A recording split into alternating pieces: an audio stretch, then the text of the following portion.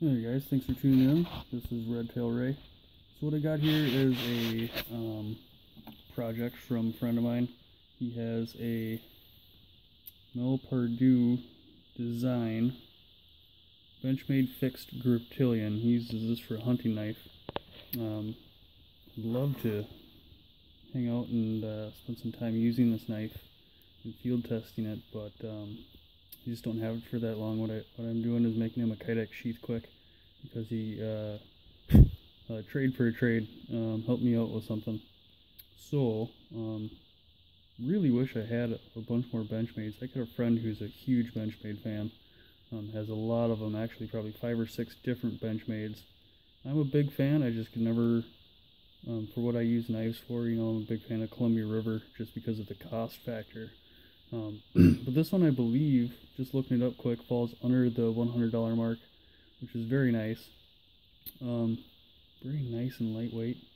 Balance is pretty good. Nice deep kind of feel to it, kind of feel to the handle. A nice finger guard there. No choil up front, but lots of, what do you call it, jimping. Lots of jimping. Very easily controllable knife. On the back end too, on both sides. Only on the handle though, whereas up top here, the blade, or the full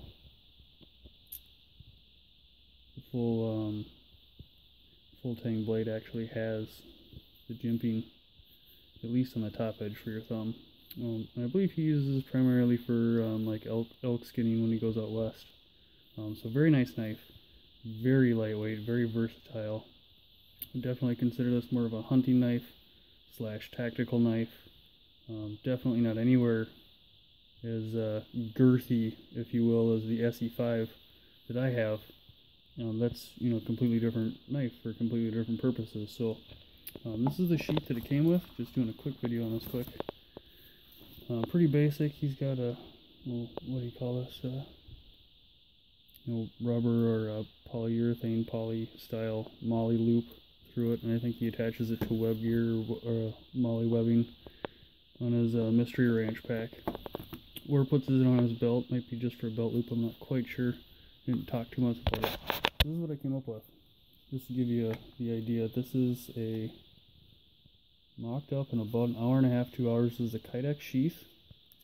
What I did too is I gave it it's a black kydex. I still got some markings I gotta scrub off and clean it up. But on the back I gave it an extra piece of kydex. I used some different molds for it to kind of give it some clearance, if you will. And so that way the hardware could fit in there, and it would sit off the belt just a little bit so that hardware would work. You know, this isn't actually a tech lock, to my knowledge. This is, yeah, it's the Blackhawk version or whatever. So I went ahead and I did drill all the holes through all of them, so he has some adjustability. I just put the 2 screws in right now, and I used some Loctite, some blue Loctite, to kind of hold those into place. So hopefully he's okay with that. Otherwise I'll have to order some more hardware. And then I riveted the 6 holes, approximately 2 inches apart.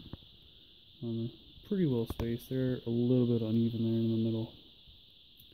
But I'm very happy with my kydex ability so far. Let's see if I can put this in here and show you guys. I can tell you for sure it won't work one-handed. It's a very tight fit.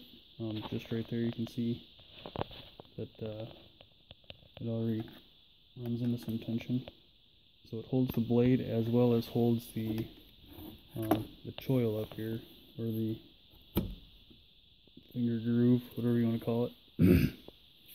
So I did kind of design it that you could pull it open and push with your thumb and kind of release it that way.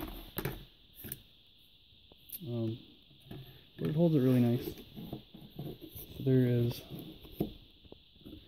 that. So this is a fixed griptilian. This is my quick kydex sheath that I made for it.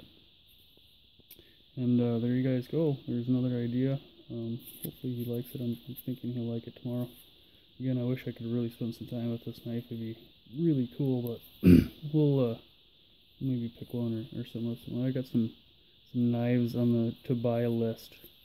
This isn't quite one of them, but I think you'll be happy with this sheath. So see you guys in the next video.